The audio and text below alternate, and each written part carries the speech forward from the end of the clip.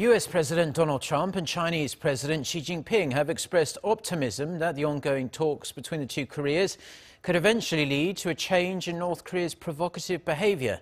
The White House said Tuesday that the leaders spoke over the phone the day before and discussed the latest developments on the Korean Peninsula, including the resumption last week of high-level dialogue between Seoul and Pyongyang. Trump and Xi agreed that the talks might prompt a change in North Korea's destructive behavior. The White House also said President Trump is committed to sustain the US-led global campaign of maximum pressure to compel North Korea to abandon its nuclear program.